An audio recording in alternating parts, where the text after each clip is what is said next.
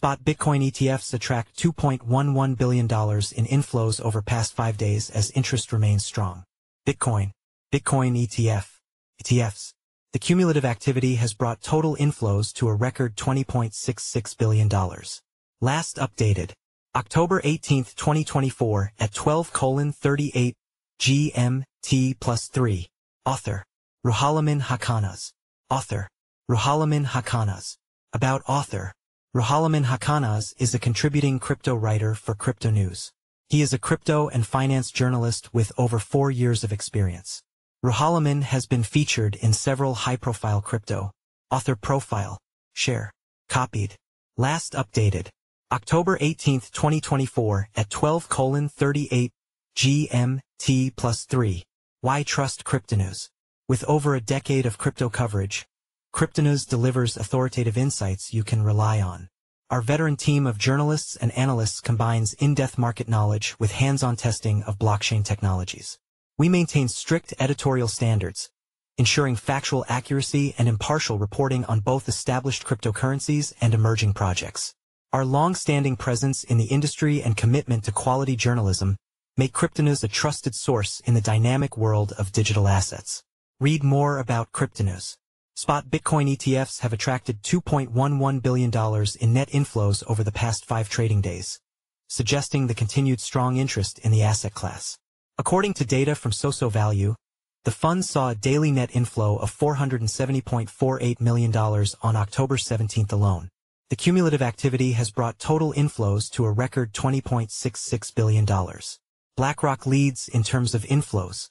BlackRock's Bitcoin ETF, IBIT, trading on Nasdaq, attracted a net inflow of $309 million on October 17, making it one of the largest contributors to the total daily inflow for Bitcoin ETFs. BlackRock's ETF remains a significant player in the Bitcoin ETF space, boasting total net assets of $25.79 billion.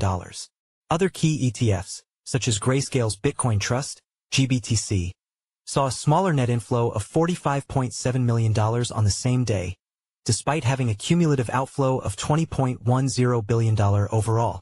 Fidelity's Bitcoin ETF, FBTC, listed on CBOE, also recorded $11.69 million in net inflows, contributing to its cumulative total of $10.29 billion in net assets. Likewise, Ethereum ETFs recorded a daily net inflow of $48.41 million, signaling a resurgence of investor interest in the asset. BlackRock's Ethereum ETF, ETHA, traded on Nasdaq, stood out with a net inflow of $23.56 million. Grayscale's Ethereum Trust, ETHE, trading on the NYSE, saw a smaller but significant net inflow of $5.13 million, bringing its total net assets to $1.02 billion. Fidelity's Ethereum ETF, FETH, listed on CBOE, attracted an impressive $31.12 million in net inflows, contributing to its growing cumulative inflows of $498.02 million. Despite these inflows, the cumulative net inflow across Ethereum ETFs remains in the negative, standing at -$481.9 million. Grayscale's second listing for Ethereum ETHE showed a net outflow of $15.74 million on October 17.